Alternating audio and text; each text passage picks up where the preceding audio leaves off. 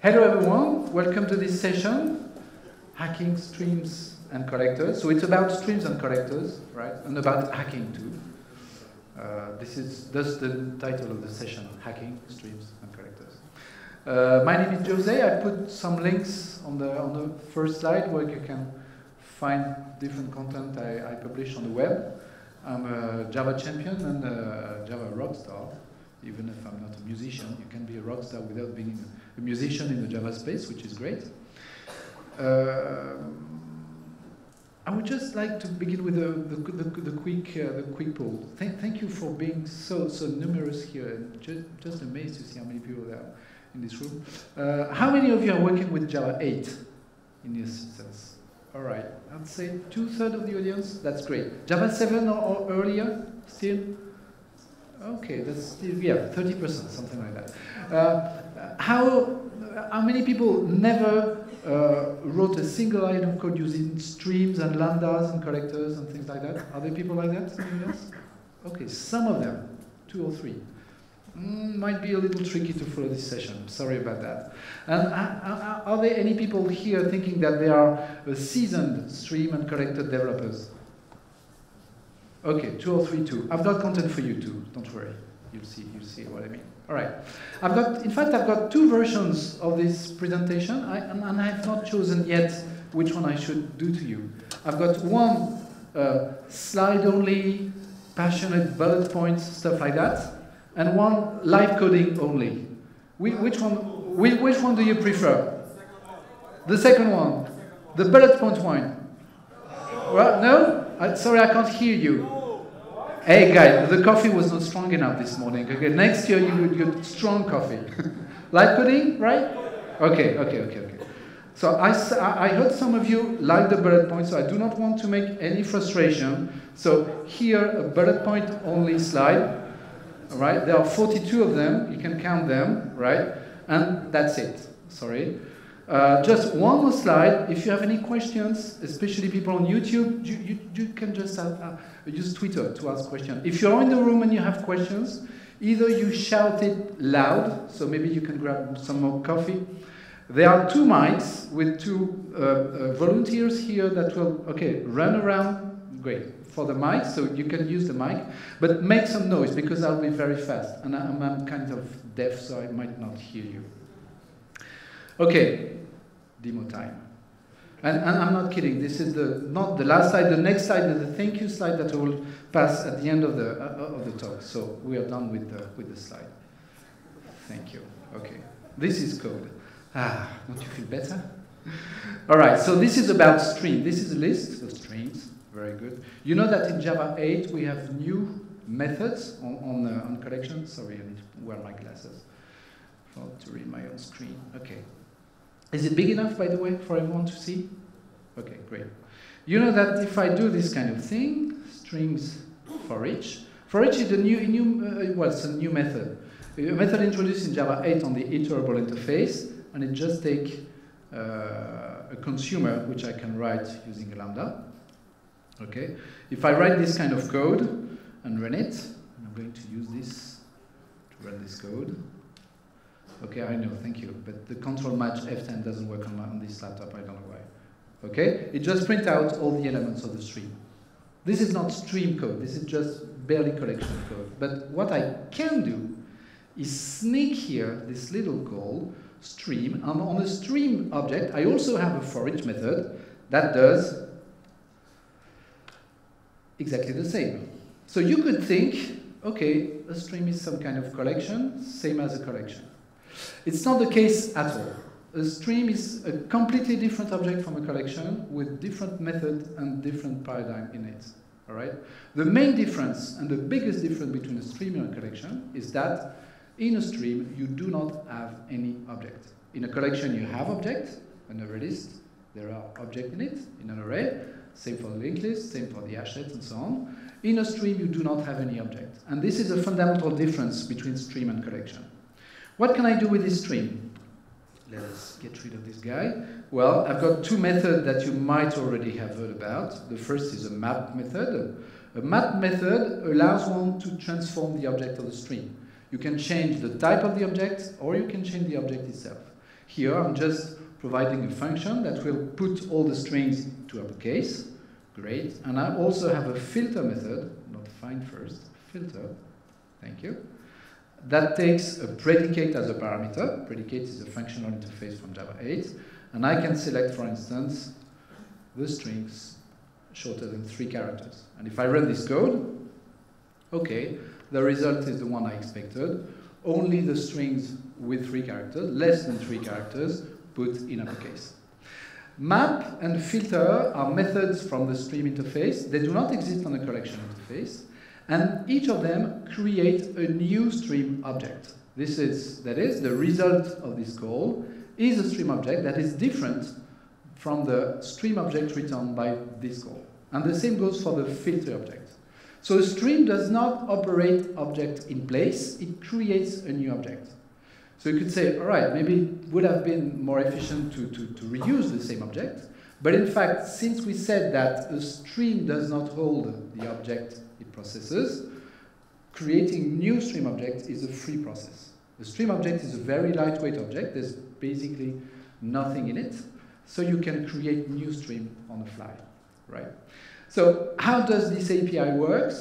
This API works in the way that the stream object will pull objects, the stream object itself will pull the object it processes from a source. In the case of the first stream, the source is the list itself. And in the case of the second and third streams returned by the map and the filter object, the source is another stream. So a stream can be the source of objects for another stream. This is a way to define some kind of data processing pipeline in a very, very efficient way. Great. What we can do with it? Let us play a little with it with more method. I've got, for instance, a skip method, skip 3, right? This skip method will just, sorry, this is not what I wanted to do. The skip method just skips the 3 first objects of the stream, and you need to be wary about what stream object you're operating on. If I'm running the skip 3 here, it will operate on that stream object. This is the stream object that will consume all the objects. So I am skipping those 3 objects here. But if I had made this skip at the end of it, for instance here, I wouldn't have operated on the same stream object, but rather on the result of the filter operation. And the result, of course, would not have been the same, since I had 4 objects after the filter operation. The 4 filtered objects would have been removed. So the order of the operation you put on a stream is very important. It's not a global operation, it's just a step, it's really a step-by-step operation when you are designing that. And the same goes for the limit operator. For instance, if I limit 3 here, at the end of the day, I have an empty stream. Why? Because I limited this stream to 3 objects there. Then the map and the filter operated on these 3 object streams. And since I skipped the 3 objects of that, I ended up with an empty stream. So yes, a stream can be empty at the end of the day due to the filter operation or skips or limits operation. I could play a little more with it. For instance, if I skip 3 there and limit, for instance, 10 there, the result will be much different. And in fact, it's the same as the other one. Why? Because the limit 10 here, since the filter, the stream only returns 2 objects, the limit 10 will not suppress any object for the stream. So the order of the operation we are writing on the data processing pipeline built on the stream API is very important. You need to be fully aware of that. Okay.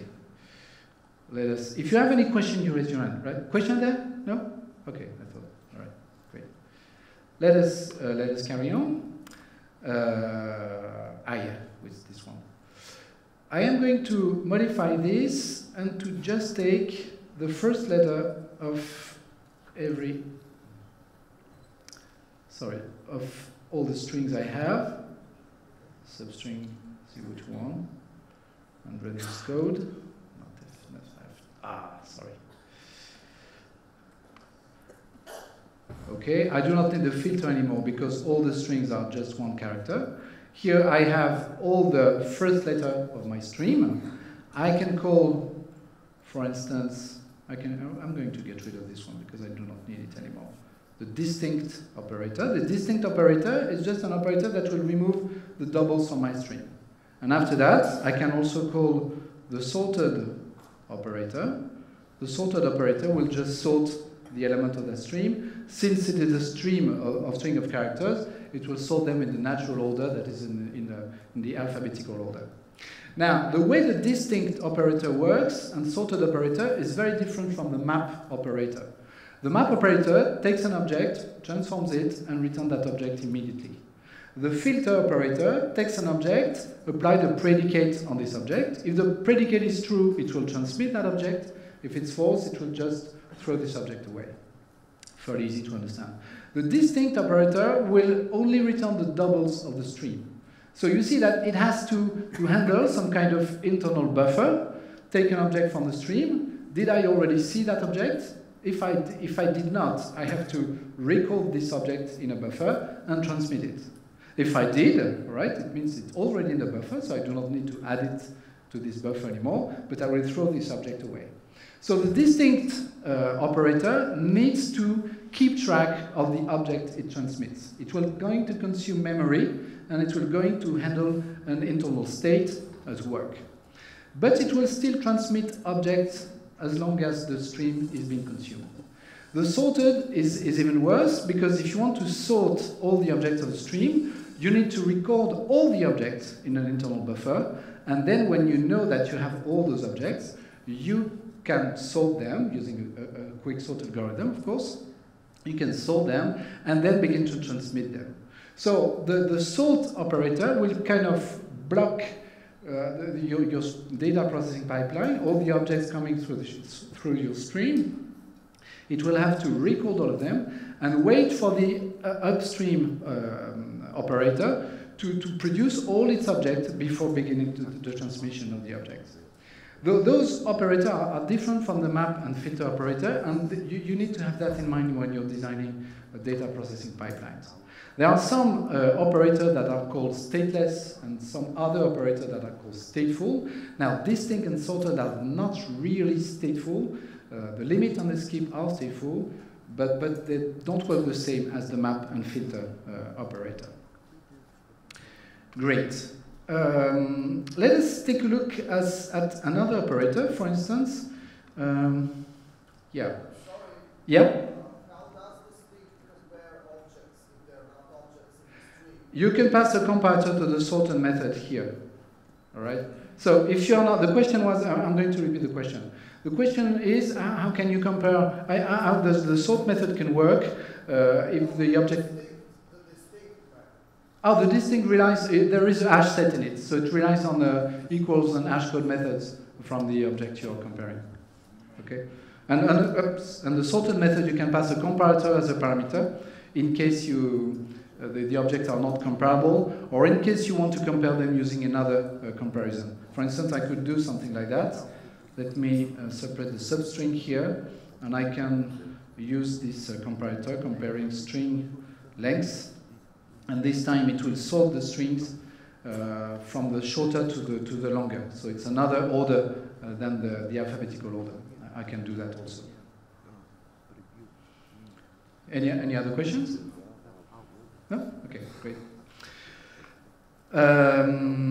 Yes, I'm going to put that again. Well, I can keep this comparator, it's nice. I've got a pick method, which kind of works the same as the for each method. This pick method will just take a consumer as a parameter, and it allows me to just watch what objects are going through that stream at that point of my data processing pipeline.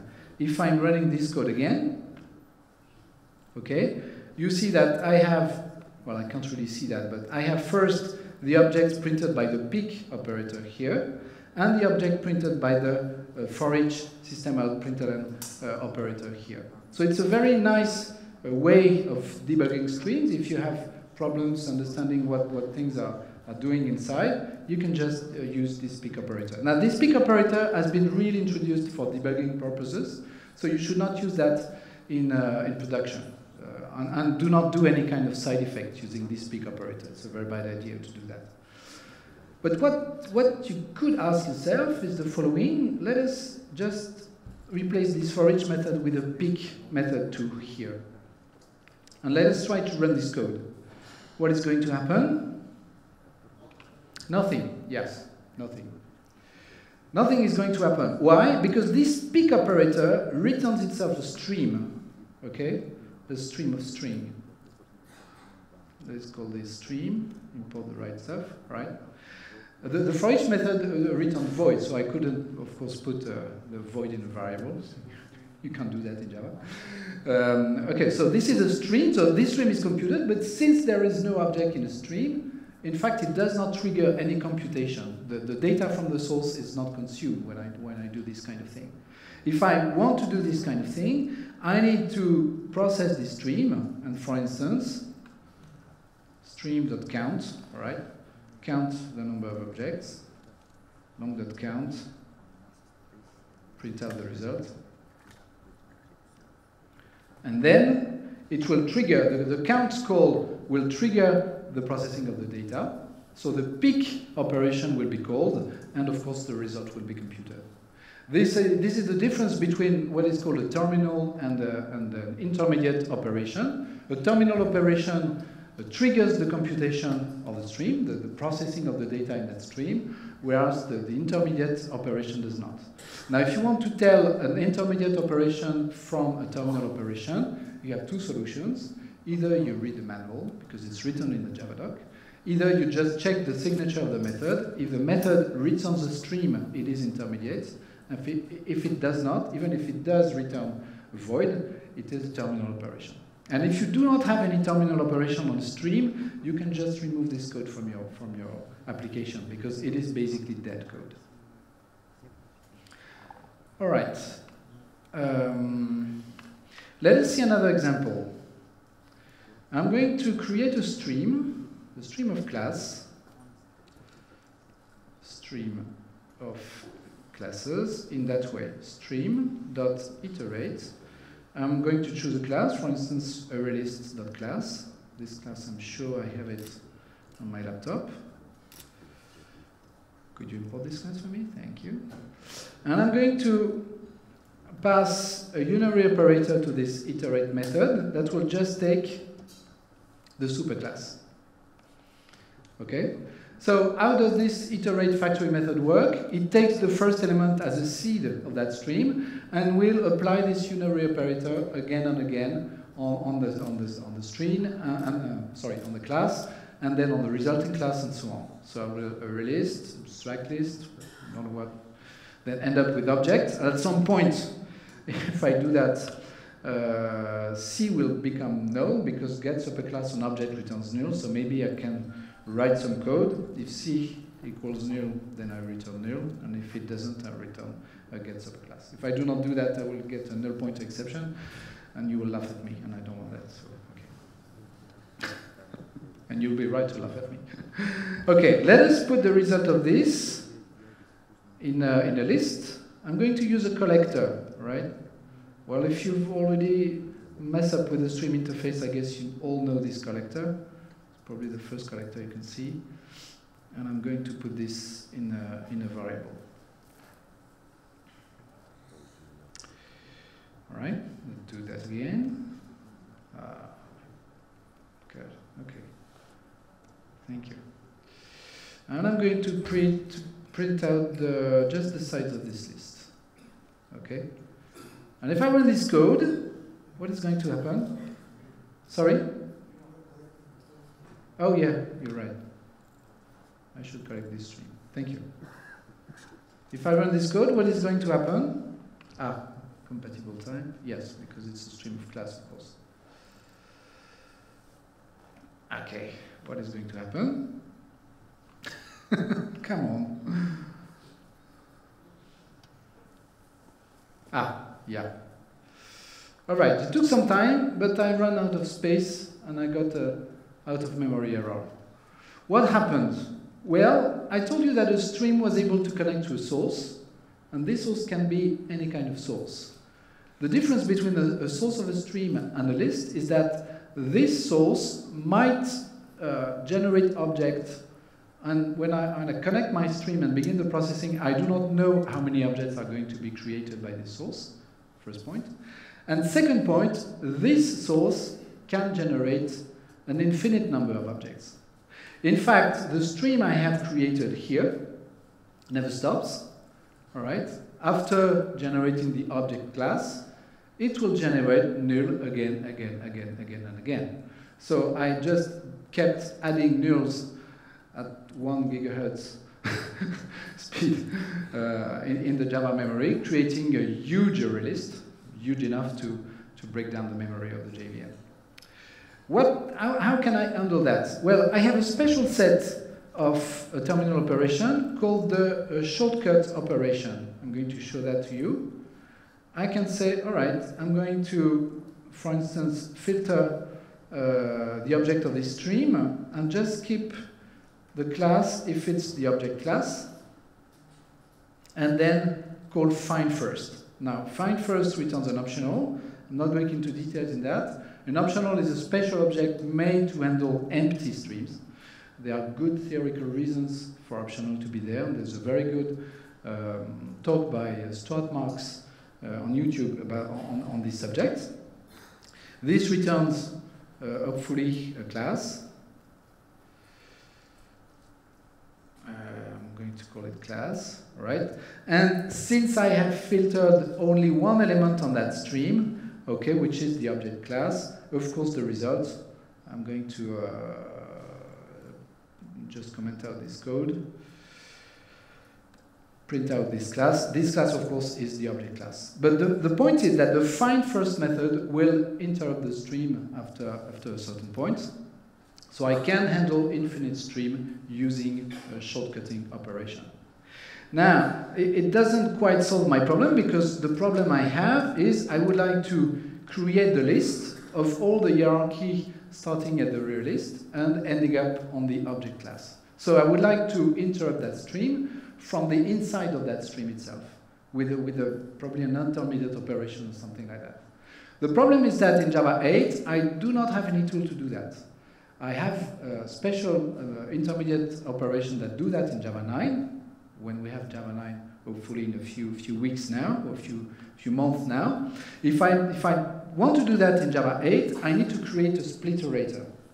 A split iterator is a special object that is the same kind of object. You know, in collection you have iterator, and it's fairly easy to implement your own iterator if you wish.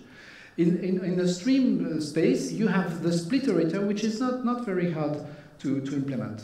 In fact, we are going to do that. Well, at least I will try. I'm going to create an interrupt split iterator. Okay, split iterator. And I'm going to create it on this stream object here. So new interrupt split iterator. Pass this stream, the split iterator of this stream as a parameter. And the false boolean, because this is the parallel boolean to handle parallel streams, and I do not want to handle parallel stream. I'm going to add a t here, okay? And I'm going to create that as in a class, right? It will be an interrupt split iterator of t that is going to take a split iterator of t as a parameter. It will be nice like that, okay? And this is the parallel boolean. Why don't you like it? You should like this one. Sorry? Yeah. Oh, sorry, it's a class. Yes, right. It's not a method. Okay. And this should, of course, implement the split iterator of t. Great. Let us ask our IDE to generate the methods. And I'm going to add the getComparator method, by the way. Okay, so to implement a split iterator, I need to implement all those methods. This getComparator method is fairly easy to do. Okay, I'm just going to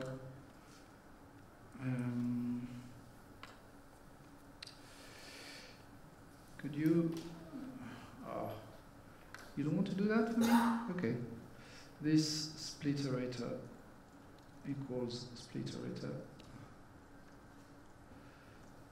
Okay, and I want to add this as a field. Great.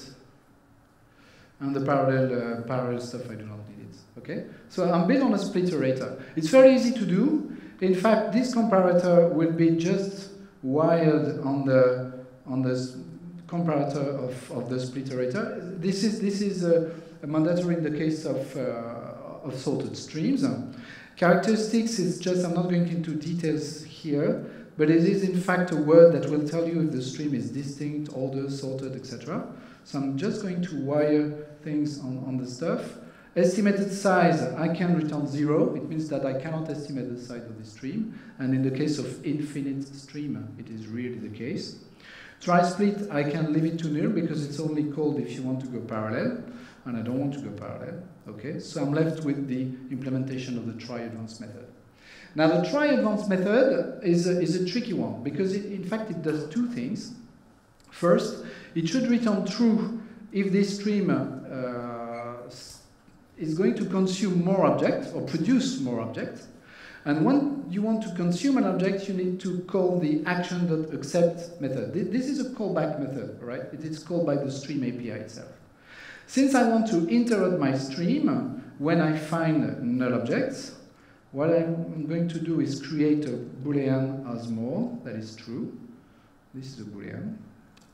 Okay, Boolean with an N, thank you.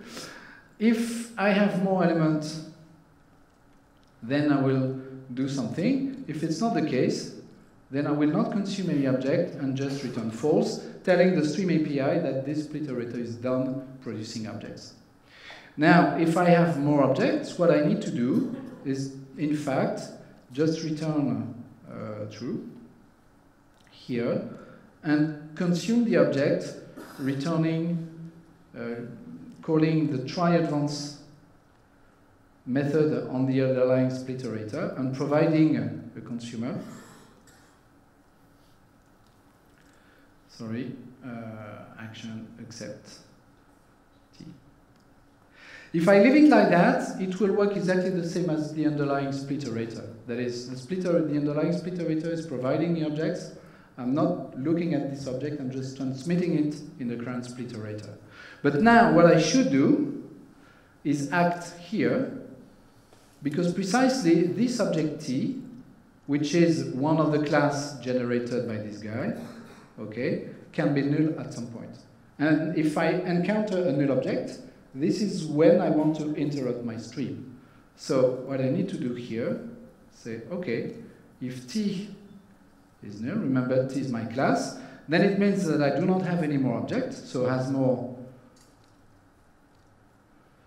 sorry, becomes false. And I do not want to consume this null object, since I do not want any null object in my resulting stream. Okay? And if T is not null, then it's fine. I'm going to consume that object, okay, and keep this as more Boolean true. Now, if I'm going to, okay, get rid of those. I do not need this code anymore. I have created my interrupted split iterator. Now my stream of class is the underlying split iterator of this interrupt split iterator. So what I need to do, sorry, is create a stream directly on this split iterator, and the pattern is the following: stream support dot stream, pass this split iterator as a parameter, the false Boolean, since it is not a parallel stream. Why is not happy with the stuff? Oh yeah, you're right. Split iterator is a split iterator of class of blah blah blah. So this is a list of class of question mark, right? And this is the result of my collect. So now if I run this code, you'll see that my, okay, maybe I should just print out the list itself. Okay. You see that I do not have any more out-of-memory exception. my stream has been interrupted by this custom split iterator. Right? Okay? So this is hacking, right?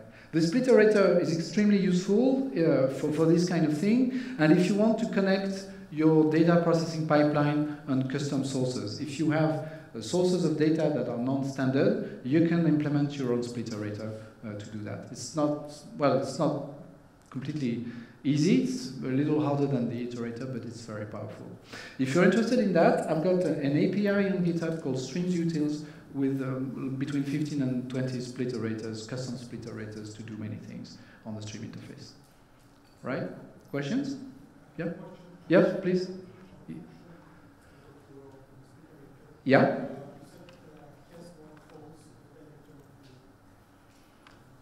Yeah?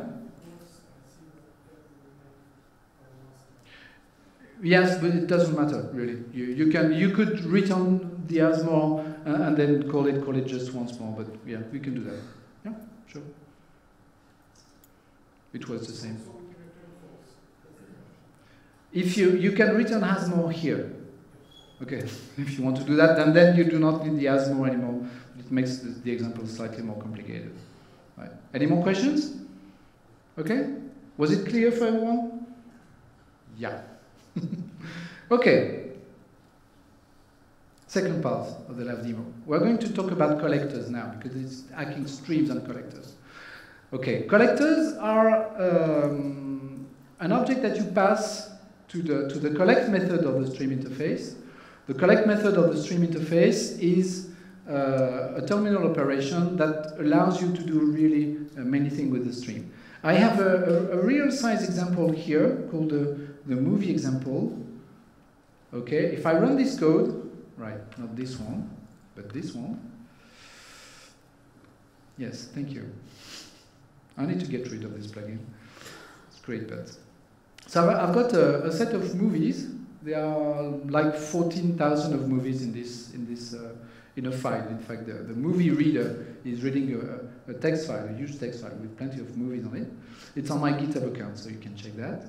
I've got roughly 14,000 movies in it, and for each movie, I have a release year, a title, and a list of actors that played in that movie. So we can just play with it. We have. Oh yes, we don't have much time for that. So what I can do is, for instance, I'm going to skip some of the example, I'm sorry. Yes, create the histogram of the movies.stream, and collect them. And the most popular collectors after the two list collectors that I just showed you, is the grouping by collector. You know the grouping by collector already? Yeah, it's a great collector. It's made to create maps. I'm just passing a function that is called the key extractor, and the key extractor is a function that takes a movie and returns, for instance, the release year of that movie. Okay? What does it create? It creates a map. The keys are the object returned by this function. So here it's an integer because the year is an integer. It would be the release year of each movie, and all the movies released during this year will be aggregated in a list, and this is the resulting map. Yes, you can import that. All right. Now, this map is, of course, quite big because I've got 14,000 movies. What I can do is pass a second collector as a parameter, for instance, the counting collector. This collector will just be applied to the list of movies here. I guess I must have like 100 lists because it's a number of release year for movies, so probably have roughly 100 of them. So I've got 100 lists, and this collector will be used to collect all the lists here, and the counting collector will transform those lists into longs. It counts them, and the count method on the stream interface returns a long. It's not the same as the size of the list. So it's really an histogram of the movie. Now, in a year. Now, if I want to know during which year the biggest number of movies have been released, I need to post-process this map. Now, a map is not a collection. It could be a collection of map entry, but it's not the case. If I want to process this map using the stream API, it's possible, but I need to call this entry set dot stream method, which will create a second stream distinct from the first one on the entry set of this map. And from there, I can take the max, for instance. This max will take a comparator as a parameter. I'm going to use one of the factory method of this comparator object. This factory method takes a function that takes an object here of the stream being compared. It's an entry. It's an entry of this map, okay? And I want to compare these entries using the value of those entries, that is the long, so it's just entry.getValue. It's a max returns an optional, so I'm just going to call the get method to open this optional. I'm sure that this optional is not empty because my map is not empty, so I can safely call the get, and of course, instead of a map, it will return the best entry of the map, which is in fact the year with the most movies. Okay, let us print out the result. Run this code.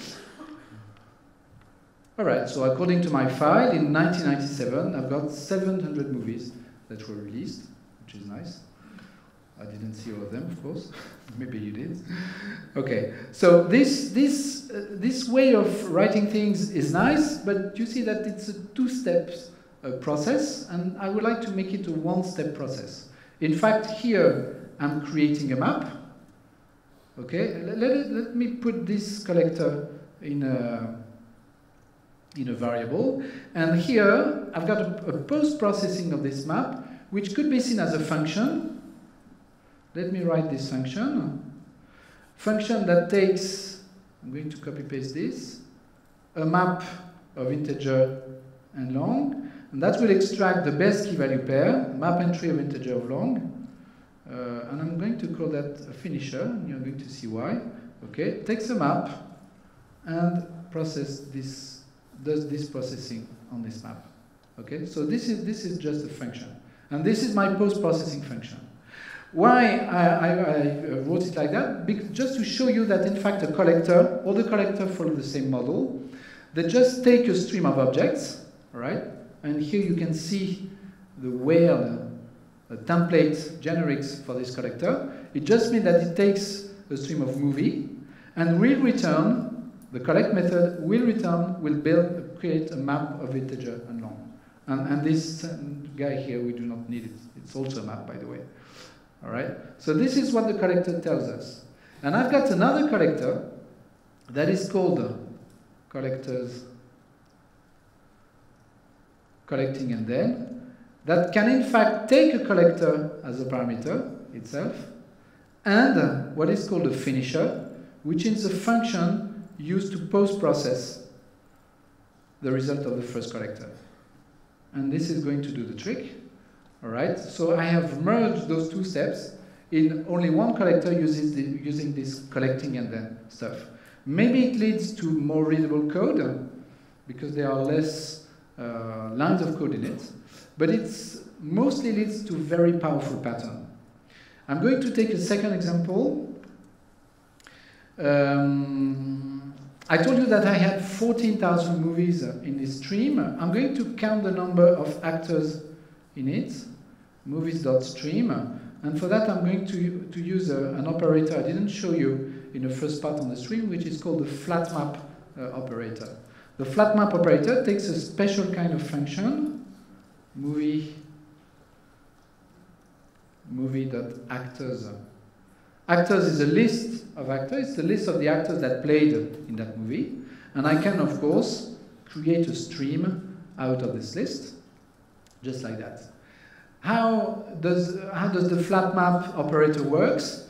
It's very simple. It takes the stream of movie, it will transform this stream of 14,000 movie into 14,000 streams of actors and flatten everything. Create one big stream with all the actors in it. So I've probably got many actors in it. Let us just count the result. Okay? Long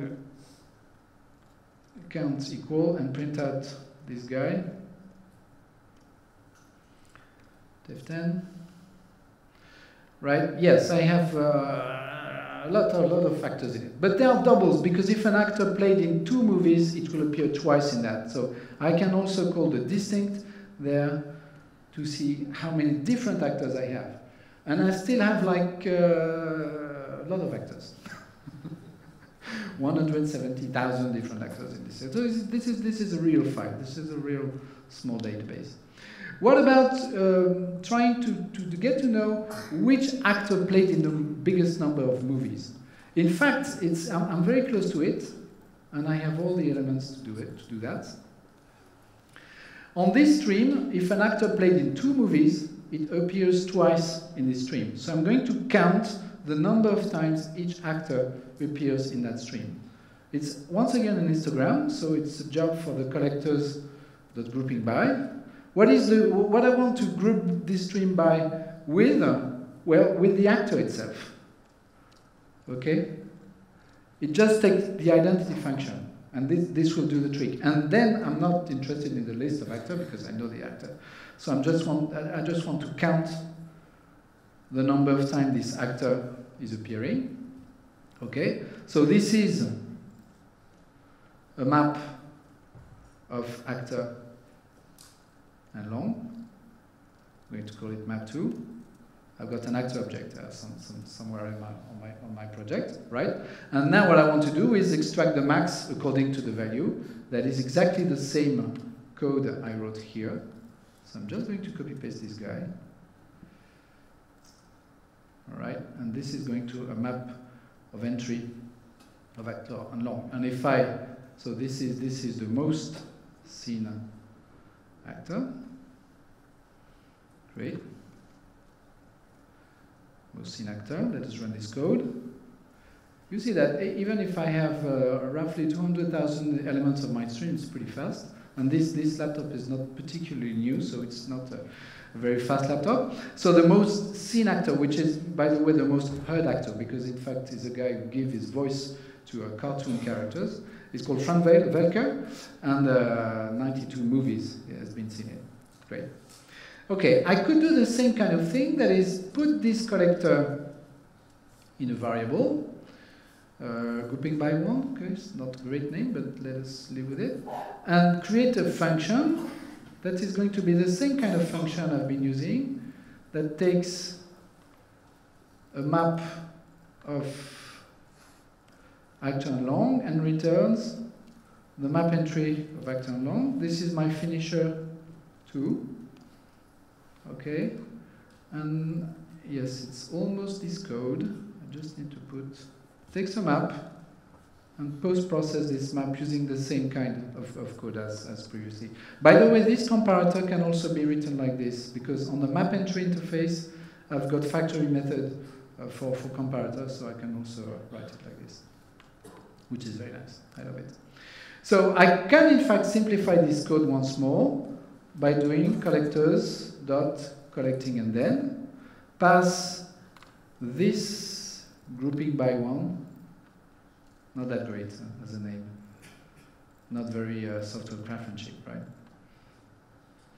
And get rid of this code. And I think I'm missing a closing stuff there, and this should work. It should be okay. Yes, the result is the same. So you see that I can do the same kind of trick. The same kind of trick here. Yes, I just have the time for my last example. Great. You love it, you see that. What I would like to do now is the most seen actor during a year. Okay? Same kind of question, but this time I want to process that in a year. And you see that the beginning of this code will be something like that. Movies.stream. And then I would like to collect this stream using a collector's grouping by movie, release year. And here, I need some kind of downstream collector that will do exactly the same as this operation. Because in fact, what I want to do is write this operation, flap map, then collect, and pass this as a collector, as a downstream collector, to the map I'm building here. If I'm able to do that, then this pattern, this problem can be solved very easily. So the trick is how to create a collector that will do both the flat map and the collecting and then grouping by blah, blah, blah. All right? The fact is we do not have any ready-to-use API in Java 8 for that. We will have them in Java 9. There are 3 collectors appearing in Java 9. Flat mapping, filtering, and mapping, we already have it in Java 7. Flat mapping and filtering. If you want to do that in Java 8, I'm going to comment out this code. We need to write our own collector. It's a hacking session, so we're going to do that. It's not very hard. What I need to do to create is, in fact, a collector, okay, that will take a stream of movie and return a map. I'm going to have troubles there. Okay, let us do it in the other way. I need to create a collector. I'm going to put it in a factory method. I'm going to call that custom collector.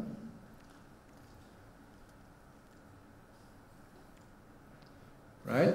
And this custom collector will be built out of the flat mapper, which is, in fact, the function that takes a movie and returns the stream of actor. This is my flat mapper. Stream of actor, movie, actors, stream. Okay? And it will take just this other collector here, which I'm going to put in a variable, which is my collecting and then collector. Okay, so it will take the second. Okay, so this custom collector will take this flat mapper as a parameter, and this collecting and then collector at the second step. So I can call this method flat mapper collector, and the collector it will return will take a movie as a parameter, whatever the central generic, and will return this guy, map entry of actor and long. All right. Of course, this method does not exist, and maybe I could put it in a variable for it to work. Let us create that. Okay, so the return type is this collector movie map entry. This is the name of the method. This is the first argument, and this is the second argument. Okay, for it to work, I'm going to put a generic instead of this question mark, because if I do not, I will have trouble, because the question mark will be an object, and if it's an object, it will not work. And I'm going to implement the collector interface directly, and ask my IDE to help me in that. The collector interface, in fact, relies on 4 methods, which is not that nice. So it's a bit complex. But in fact, since I am building on a collecting and then collector, I can rely on that for most of the method. This set of characteristics should not be null, so I'm not going into details in that, and just return an empty set, right? No characteristics, never mind. The finisher is the finisher of this downstream collector. Okay. The combiner is used in parallel. I'm not going to hack this combiner. And the supplier is in fact the builder that will be used to create the resulting map. So I'm just also going to rely, sorry, not the finisher, the supplier, on the supplier by this collector. And now I need to return a big consumer of A and movie, and this is the tricky part. It's a big consumer of A. A is the container built by this collecting and then collector here, so I can call it collector. And the second element is the movie collector. Okay. And it does not return anything, and I'm very happy with it because I could just do nothing here. If I just do that, it will compile, so I'm very happy. But it won't do many things. What do I want to do? I want to consume movies transform them using my flat mapper here, get a stream of actors, and consume all the actors using the downstream collector. So it's not that hard to write, okay? I've got my movie. I will pass that movie to my flat mapper, apply movie. This is a stream of actor. Remember, this flat mapper is this guy here. Okay? So this is my flat mapper, and for each actor, this is an actor. I want to consume this actor using the underlying collector that is here. So just call the combiner, the accumulator of this guy, and call the accept methods, because it is a big consumer, with the container here, and the actor that is there, right? So I'm just taking a movie. If this movie has 5 actors, I will call this code 5 times, and this is exactly what I want. And now I have my collector, so what I can do, take back this code, call this flat map collector there, all right? This is hopefully my map of integer and map entry of actor and long, because this is the return type of this collector, to call it map3. It does compile. It's probably a miracle. All right, and then I need to post-process it using the same kind of code I already wrote several times.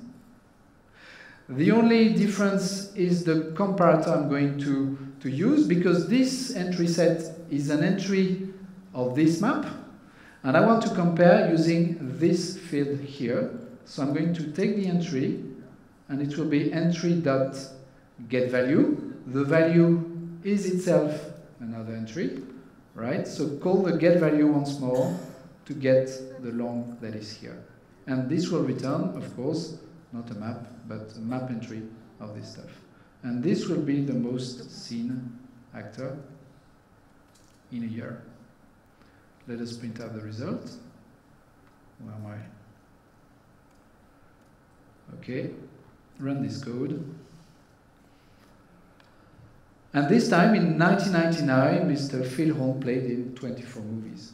So you see that what we did is just model our data processing pipeline in a single collector.